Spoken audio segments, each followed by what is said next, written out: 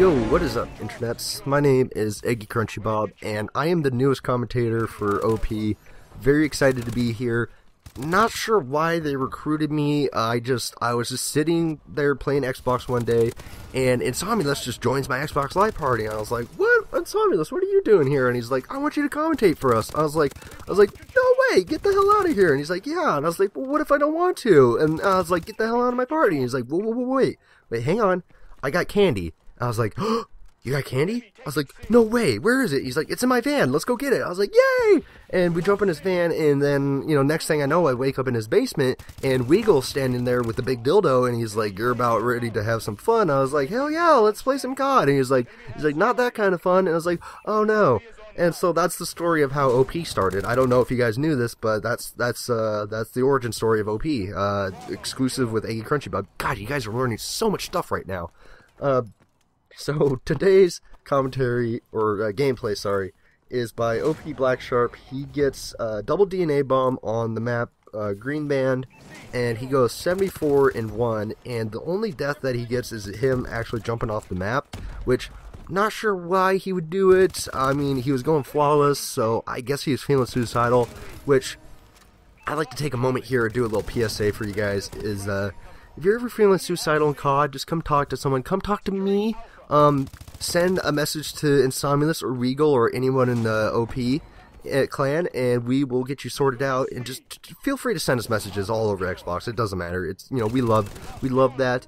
And we have counseling services to stop people from quick scoping, from camping, noob tubers, and Modern Warfare 2. That department isn't going too well, but we're working on it. And, just come talk to us. We care. OP, the clan that cares. It's good stuff. So, today I'd like my commentary to, I'm gonna make my commentary whatever the heck I want, and you guys are gonna deal with it, and you guys are gonna laugh, you guys are gonna thumbs it up, favorite it, or like it, or whatever you crazy kids on the internet are, doing to videos these days. Be sure to share it on Facebook, Twitter, Instagram, Pinterest, Tumblr, MySpace. Share it on eBay if you can somehow. Just, get it out there and show it to the world, because this is gonna be a good video. So, what I'd like to talk about today is my 21st birthday party. I'm 23, and 2 years ago, see how I did that math in my head? Wow, I'm like a mathematician. 2 years ago, I went to Las Vegas to celebrate my 21st birthday with my friend, his brother, and myself. And we get there, and apparently, they were having, the National Rodeo Championship down there, and so it was just redneck-a-palooza. It was just nothing, which, it was kind of good because there was nothing but hot-ass cowgirls with their Daisy Dukes on, the short denim skirts and, low-cut tops, and, it was just so good. And you got the cowboys in their tight denim jeans, and whoa, what happened there? That was kind of weird. Just forget about that. So, anyways, so yeah, it was just redneck-a-palooza, and so one night, we were just having fun. We were gambling, we're drinking, we're going out to see the shows. We went to see Celine Dion. Siegfried and Roy did a reunion tour, and it was really awkward because he was just kind of sitting on the stage all debilitated, and it was really creepy. Just typical Vegas stuff. We got a bunch of hookers in our hotel room, and, we had fun with them, and then eventually they overdosed, and we had to bury them out in the desert because we didn't want the cops getting involved. So, pretty standard stuff, really. I mean, we've all been there. We met up with Zach Galifianakis, and they were filming The Hangover Part 20, and we're like, "What? Get out of here. You guys are doing another one?" They're like, "Yeah, we need more money. We're kind of running out of ideas." And we're like, "Can we be in it?" And they're like, "Yeah, sure, why not?" So, it's good times. And so, anyways, we go out to this club, and they pretty much, kind of retrofitted it to be this, country western thing, which, whatever. And I'm not a big fan of country western music at all, but, whatever. When you're drunk, you don't really care. And so, I'm not much of a drinker, but my friends were just kind of pouring beers down my throat, tequila shots, and I was just like, whee, free beer. And so, halfway through the night, the DJ of the club is like, "How's everyone doing out there?" And everyone's like, "Woo!" And he's like, "Alright, I want all the birthday boys to get out on the dance floor and come down and celebrate your birthday with us, Las Vegas style.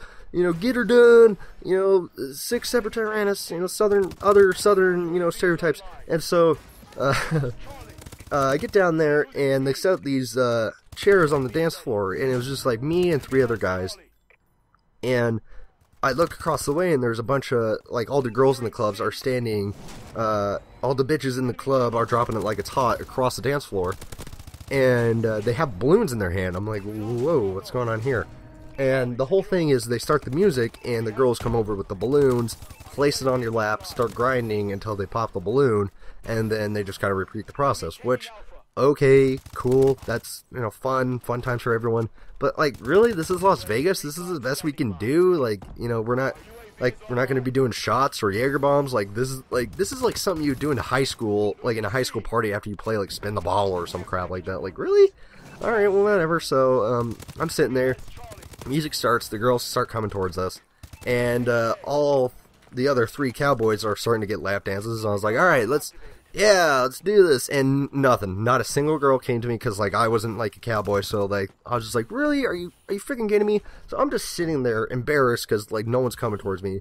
Finally, I just take out my phone, and I start texting, and then I look up, and I see a woman come towards me, and I do a double take, and it's, not a lady, but it's a whole lot of woman, and by a whole lot of woman, I mean she was a big, fat, stinky, ew, gross, why are you in clothes that are 2 sizes too small for you type women. And she comes strutting towards me, she places the balloon on my lap, she gets on top of me, and she goes, boy, I'm gonna make you a man today. And I go, please don't, I want to stay a little boy, I'm Peter Pan, and she starts grinding on me, and I could physically feel myself turning gay. It was creepy and disgusting. I'm like, oh god. So finally, after like 10 seconds of this, I can't take it anymore, and I reach up and I pop the balloon myself. I'm like, please get off me. And she's like, oh, that was rude. I was like, alright, fine, I'll make it up to you. Give me your number. And we hooked up later in my hotel room. I'm just kidding, guys. Just kidding. We did it in her hotel room. Come on, I have standards. So, anyways, that was my 21st birthday party. That's primarily the reason I don't drink anymore. So, I guess the moral of the story is don't drink. I don't know. I'm not a role model. Don't listen to me. Just don't make the same mistakes I did. I hope you guys liked the video. Hopefully, if you guys did, leave a comment down in the comment section. Where the hell else would you leave one? I do reply to every single comment that I get. Follow me on Twitter, and I do reply to every single tweet that I get.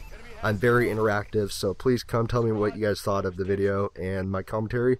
And of course, if you guys did like the video, please rate and subscribe to OP and Black Sharp. And I will hopefully see you guys later, and I'm out.